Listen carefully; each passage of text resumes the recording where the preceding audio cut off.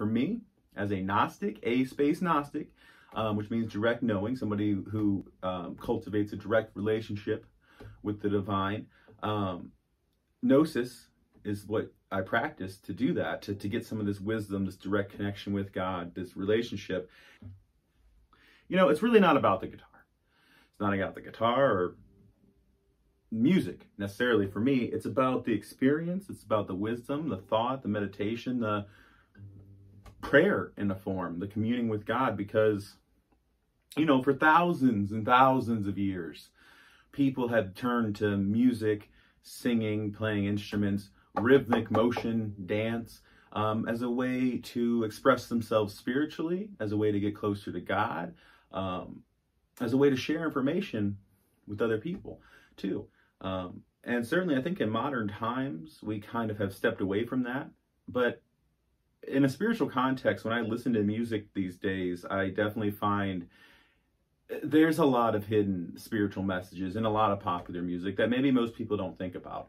You know, I think people think about chants and, you know, kind of spiritual music as being almost a thing of the past, right? But I don't think it is, and I think maybe it should come back. And for me, as a Gnostic, A-space Gnostic, which means direct knowing, somebody who cultivates a direct relationship with the divine, Gnosis is what I practice to do that, to get some of this wisdom, this direct connection with God, this relationship. And I find that music, especially the rhythmic motion occupying my subconscious mind and body, my nervous system, helps me connect and get some really profound insights, at least internally to me, while I'm playing these songs. And sometimes they turn out to be pretty good songs, some bangers, I think, if you look at some of the stuff I put out. So with that in mind, that's what we're doing, and what we're trying to find here is some wisdom. All right, we're just going to play with no expectations, no words written down, and sing what comes to mind, and maybe commune with God or the universe or just my own bad self. So let's see what we can do here. We're having a wonderful day.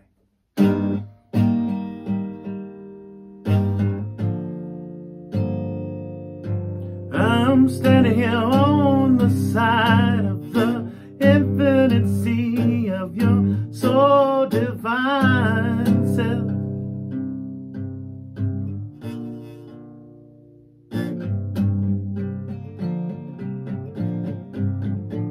One thing I've been trying to do is to focus a little bit more on the guitar aspect. And again, it's not the most important thing, but I definitely think it can take away from the overall message. So it is difficult, you know, to try to focus on more than one thing at once while doing this, which I think that's actually a helpful part of it, but it doesn't mean it's not difficult to do. It's just helpful to the overall goal of occupying your brain in the proper ways, to let the things unlock, to get that wisdom, that connection that I seek, you know, on any given day. To increase it, rather. I think I always have it, but to increase that level of connection and wisdom to all things.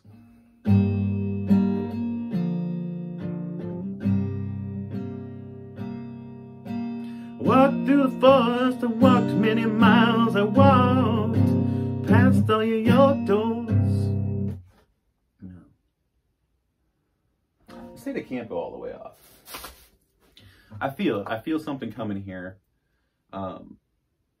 Sometimes I can kind of go into like a little trance, and it's almost like a story plays out in my mind, and kind of a vision, almost like in my spiritual eyes, my mind's eye, my third eye. You know, it is imagery, as well as the understanding that comes with the words. And then I try to turn that understanding in real time into words, into a song that's coherent and maybe even rhymes, right? So why don't we try to get into that? I feel pretty well confident that I'm going to be getting into some of that right now.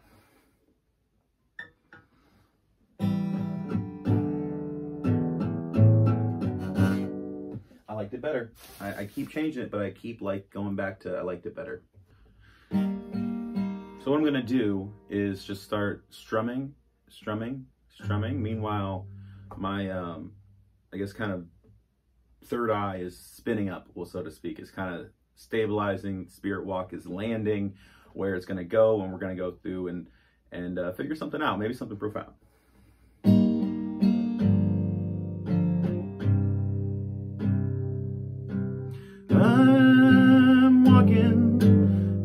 dark, dense forest. It seems to be older than me. Flowers and the trees locked in time. Birth and death, seed to sprout, to tree, to death, to rot, to fungus. These things are not frozen in time, but I see it, it's so divine. I see all of time all at once. In this place I'm standing in this forest that's older than me. But is it really? 'Cause I can see its whole life.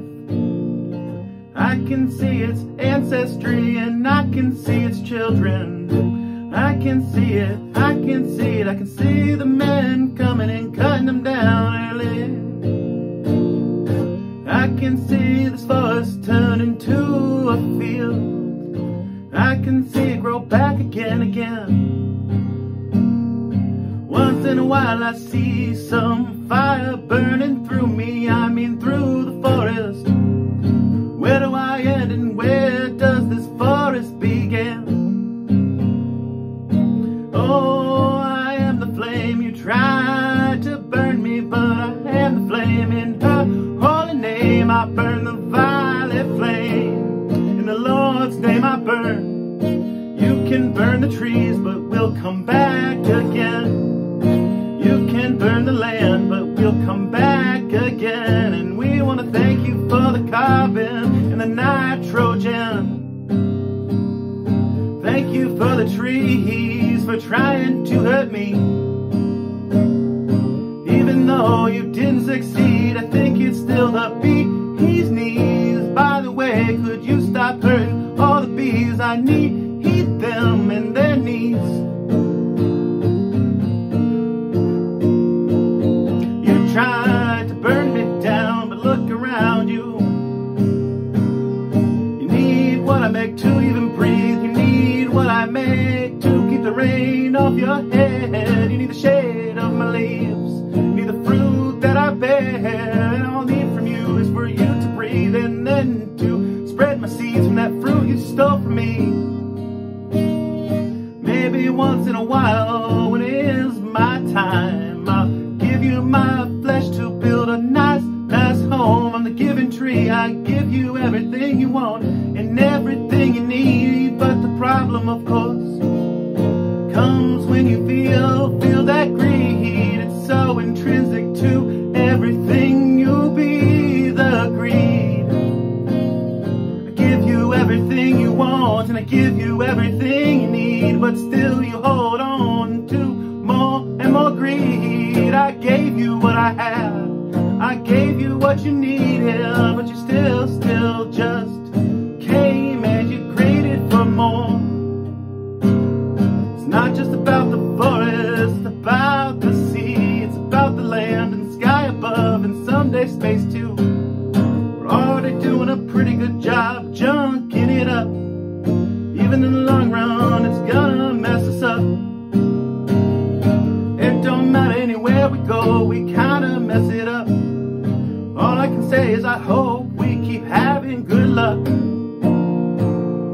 Not just about the trees, it's also about the sea. It's about mighty Gaia, mighty Sophia. She gives us everything we need, but then we still continue to greed. That was really good. I like that one. Honestly, and this isn't uncommon going into these kind of Gnosis songs, I thought it was going to go a completely different direction. Because, you know, I have this kind of thing rattling around about, like, more about the ocean that I thought it was going to go to. But it didn't, you know, and then just to kind of describe the visual experience that I got while performing that, or not even performing, creating that from scratch, is being outside of time. Like at the beginning of the song, at first it almost seemed like the forest was frozen in time, but then I came to realize that it wasn't frozen in time. I was seeing all of time all at once in this particular spot that I was in this kind of spirit walk, this vision that I was having. And seeing all of time all at once, the life and death cycle of the trees and the land and everything changing, right? And understanding that it's absolutely beautiful, right? Seeing that is absolutely beautiful. And it's not just seeing, it also came with these really profound kind of understandings, profound to me at least, maybe not to you because you didn't share them with me directly, just about time and life cycles and birth and death and destruction, which honestly is something I've been getting a lot of messages about. Just kind of the cyclical nature of things, the cycle, the life, death. And then moving on from there, it also talked about the resilience of Earth, Gaia, the name for Earth, right? That you can burn that forest down, you can chop it down, but eventually it'll come back, right? It will come back. Forest fires run through, and it's actually good for the health of the forest, right? It's good for the soil. There's, I think, blueberries, certain kinds of berries and stuff, stuff that we love as people, only grow wild after a forest fire, But then also it touches on themes of like greed in the human psyche, and how the earth truly, every single thing we've ever had, everything we want, everything we need is given to us or taken by us from the earth. And we just destroy it. And we don't have good long-term thinking about things. The earth provides everything we want and need. And it even makes a lot of room for our greed. Hey, that kind of rhymed too. But the thing about greed is you keep pushing it further and further and further and further. And, the earth is very forgiving, I think. But we're already past the point where we've done too much damage. Those that came before me did too much damage. For things to be the same as they are, right? Things will continue to change. And in a lot of perspectives, they may get worse. But we're still here, okay? They can try to hurt us. They can try to chop us down, right? But that forest will come back, okay? Strong as ever. So it's definitely a message about resilience in there too. And I really appreciate that. I really appreciate that. And that kind of is a common theme of a lot of these, is not necessarily that like nothing bad's ever going to happen, or that it's not as simple as you're going to be okay, but it kind of is, everything's going to be okay, that kind of comforting nature from God, but in a way that is real. It comes with this explaining, this understanding of like these cycles, and, all things have their time, life, death, but that also time isn't real, and that it is possible to open your mind in this life and get a taste of the true realism of existing outside of time, which involves having all of time in front of you at once. And I think in these little windows or glimpses into my true higher self is what I believe is doing that higher self of me connected to part of God, just as my physical body is and your physical body is, and this guitar and everything else. But it's just a higher level of oneself than we spend most of our lives thinking about. And that's a functional thing. It's a required aspect of this life we're living. If your life is a painting that's being observed and loved and appreciated and created by God, that's the painting. That is the borders, that's the frame around the painting, because it's an infinite experience that God has and the universe has, right, of itself.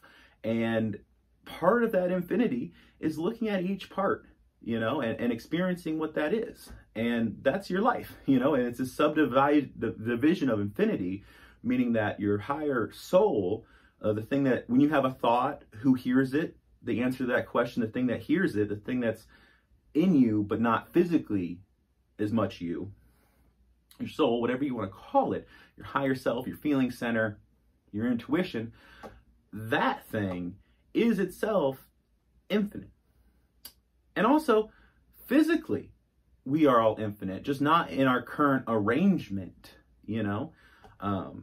I think that's beautiful. I think that all of that spiel and more, I'm just trying my very, very best to explain very metaphysical concepts, these kind of spirit walk, vision-y aspects of a song you just heard, because most of the time, all people get from me is the song, but there's so much more to it than that. And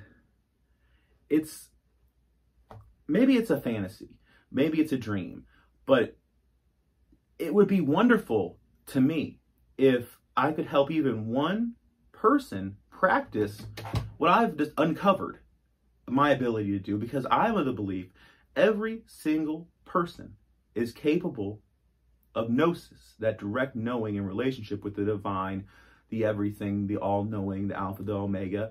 I call her Sophia, and I think of her as the Holy Spirit, which is part of the infinite God, the Father, and Christ, and all those things. But that's the part that's with me. And, you know, almost like an imaginary friend, but not at that level, right? I don't physically see anything that's not there either, by the way. We're talking about, I have a very active mind's eye and spiritual eye. And it's vivid, you know, it's very vivid all the time. So, and ears to hear, eyes to see, skin to feel, whatever, you know.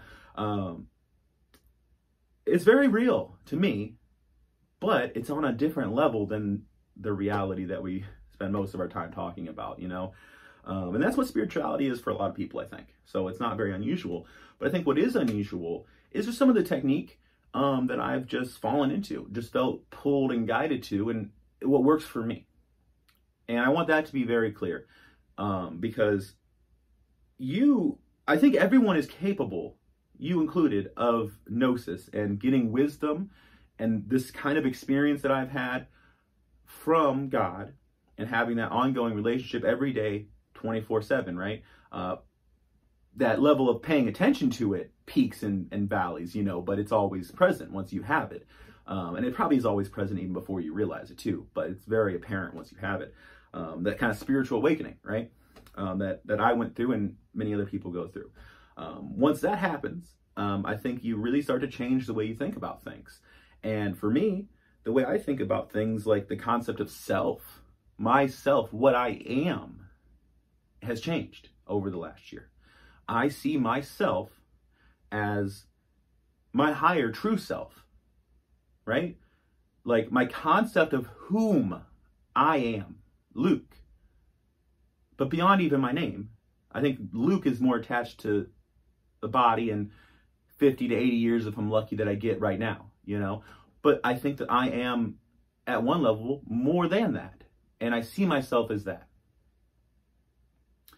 And that, I think, is an important realization too, to begin to try to seek out more. You look inwards and you find what you really are. And in my experience, at least, you can't help but love what you really are.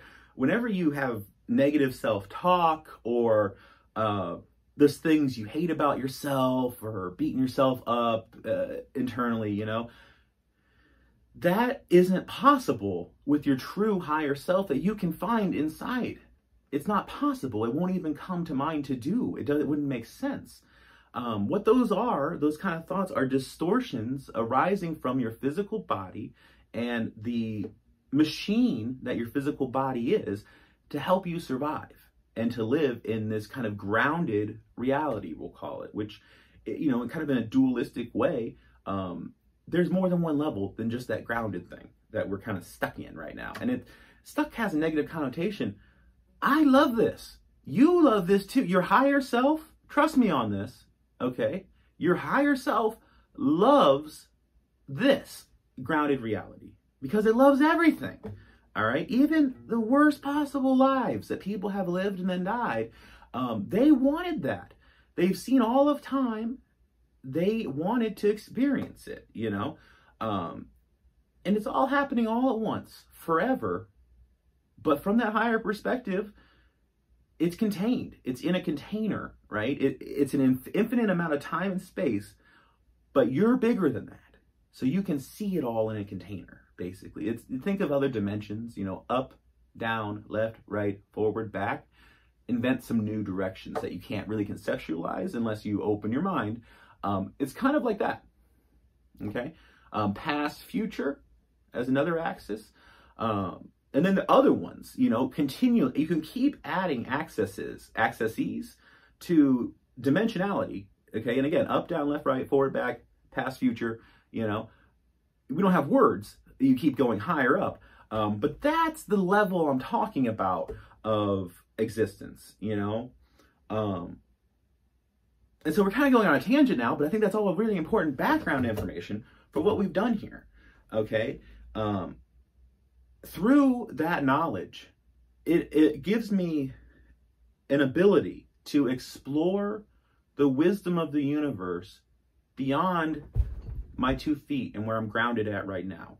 And keep in mind, I'm not insane or crazy or particularly manic either. You know, I am grounded in this reality, but dualistically also being more than the sum of my physical parts, I think. And maybe that's a choice. Maybe it's just the truth and I'm choosing to see the truth. You can decide that. But what I want to encourage everyone to do is, as takeaways, the occupying of your central nervous system is very important to Gnosis. Look up remote viewing and like the CIA experiments and that stuff that's come out recently. Shane Dawson did a video about it that I saw. I mean, it's Shane Dawson, so take it with a grain of salt, but they were using that technique, the kind of remote viewing people. Their technique is to just scribble on paper, which if you think about it, it's similar to this. I would say this is taking it to another level than that remote viewing, right? This is taking it, so I'm playing the guitar, which is taking 2 hands, okay? I'm singing, which takes some mental energy. I'm making the words up as I go. I'm having the third eye vision and having understanding and thoughts and everything else on top of that, right? My physical brain is about as maxed out as it could be and still be functional to do all those things, okay? And when I reach that point, it lets me go beyond, you know, it lets that other part not be so drowned out by the noise of the rest of it in a way. You know, that intuition, that feeling center, okay? For me, it feels to be like physically in the back of my head, almost like an eyeball looking forward through my mind. You know what I mean? That's what it physically feels like. It feels like there, and my heart, and of course, like all your chakras and my spine. And, you know, when I think about like the violet flame, which is a whole nother concept, look up the violet flame, Saint Germain, if you want more information. I am the violet flame. I am. And look up that information, and you can be too. We all are. And I'll share in my flame. It will not diminish, and together we'll burn brighter together is a mantra that I was given from who I call Sophia, the Holy Spirit. And it's true. You know, it is very empowering to feel that. One book I'd recommend you to read on some of this, and keep in mind, there are many, many levels of truth. Because like I said, these different accesses of reality, these different dimensions of reality, right? And the infinite nature of it, more than one thing is true. And contradictory things are very often true in a spiritual context. The universe is a contradiction.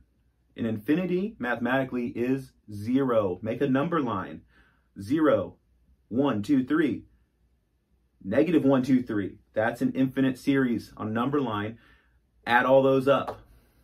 You get goose egg, you get 0, you know? That's a contradiction because obviously infinity is something, it's everything, but also mathematically it's nothing. And that is the universe, okay? Matter, antimatter, up, down, left, right, forward, back, past, future, you know, it's these opposites, these contradictions somehow coming together to make all we know. And we exist in the margins of that truth, I think, basically, this particular reality. And also, if you want a little sneak peek of some other wisdom I've got, a lot of it is available to you on the different platforms and stuff. I try to record these things when I do these sessions because it's important to me spiritually to share, is that you need to understand that one, from that higher level that I was speaking about, that higher self, you are infinite being. It's not just these 50 or 80 years, reincarnation, right? It's also kind of a growing process. Throughout these iterations of lives that you have, that higher self is learning, growing, experiencing, right? Because even though it's an infinite self, it can still grow. You can take an infinity and add 1, you know? So understand that. And understand that too, where you find people like your Adolf Hitlers or whatever, because I'm a Unitarian Universalist. And one thing, and that's just a couple of my many spiritual labels that I've acquired in the last year. But what that means is that we believe all souls eventually are saved, reunified, whatever you want, with God. Even Adolf Hitler's of the world. I look at somebody like Adolf Hitler as a very young iteration, okay? And I have asked the question in these kind of sessions, or I have a, not exactly, like I'm cool with it, but it is an uncertainty, an unknown, and far being able to explain it. Is every person the same soul doing this, or are they different? Are there some souls? You know, with reincarnation, the math kind of gets a little fuzzy if you think about it, right? But the answer is, the best I can describe it is yes and no. Separate but joined, right?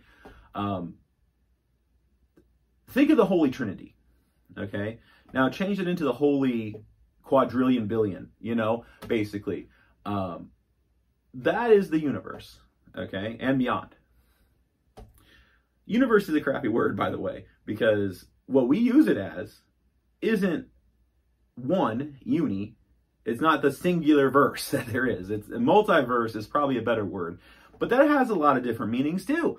We can't agree. Language is terrible for spirituality. The best form of language for spirituality seems to be music, because music, what does it do? It, in addition to pure information, it allows you to convey emotions pretty effectively, right? But so occupy your central nervous system, however you want to do it, guitar, something else. I think music is helpful. Like I said, with the remote viewing, they're scribbling on paper, whatever works for you, maybe try different things. Candles are helpful. Don't ask me why. That's a whole nother discussion. I'll go down another tangent. Incense, all that kind of stuff is good to get you in the mindset of it. And also follow your heart. When your heart tells you it's time to sit down, and for me, it just tells me sit down, turn on the camera, pick up the guitar, and see what happens. And that's how this video came to be, okay? I was honestly came in here to plug something into a charger, and here we are, you know? And I feel good about it. I feel really good and blessed and happy that I got a little bit more wisdom out of this. And honestly, it's just really, it's just enjoyable, you know, to sit here and strum the guitar. I enjoy it beyond anything else, right? So occupy your nervous system. Listen to your inner self. Don't overthink it. You want to let it flow, okay? You're kind of, for me at least, you're describing the things that you're experiencing, okay? And I find that the rhyming almost is subconscious, right, at that point. It's almost like somebody else is speaking through my mouth at that point. Like, my experience, the guitar, and this is secondary during that. I am not here. Like, it's a struggle for me to make sure my eyes stay open, you know, because I want to close them. I want to be in dreamland while I'm doing that almost, you know. But I hope you have enjoyed this. I hope maybe you've learned something. Guys, I am obsessed with the divine and spirituality and these things. I take classes on it. I'd like to, you know, maybe somehow work this into more of a profession, you know. I don't know. I want stuff like this to be a big part of my life, and it is with my church, my Unitarian Universalist church, and my community on here. But I just want it to be bigger, you know. Spiritual growth is always going to be one of my goals. That's one of the principles of being a UU, right? Which I highly recommend. Check out UUA.org. That's the Unitarian Universalist Association's website. It's not like any church or religious organization you've ever experienced. And what I like is that, well, one, it's very active in community, making communities better and actually helping people, regardless of their background or faith, helping the people, right? Doing kindness and love, doing the things that God wants us to do, right? Without dogma. I'm not a fan of dogma, you know, as a person who does Gnosis. Books are cool. I have plenty of books. I could certainly get like Gnosis inspired from books, you know, but for me, a book can never be the authority on God. God is the ultimate authority on God, and God is within you and me, okay? I think that I can find a lot of wisdom in the Bible, you know, God, Sophia guiding me, in my reading the Bible and other books too, and from listening to other people. But ultimately, the authority spiritually is in here. At the back, like I said, that back of the head part, not the front of the head part that causes the distortions, the survival brain, you know. The part that's all love and wisdom all the time within all of us. It's there. I promise you it's there if you look inwards hard enough. And honestly, with the way the outwards is looking these days, the outer parts of the world, you know, the world at large, maybe it is time to look inwards, people. Maybe now is the time for that. So I love you all so much. I love my life so much. You know, I love God so much. I love music. I love my pets. I love everything, you know. And I hope you can find some love in your life today. I hope you can find some wisdom in your life today. And, you know, whatever name you choose to call your God or your spirit or your divine, or if you even look at it that way or not. What I believe is that most things are kind of true in that aspect, right? So as long as it's based in love, start there. Start there and share it. Share what you find out. The world needs more of that. So much love. Stay safe. Stay wise. Stay loved. Stay loving. And I'll see you soon.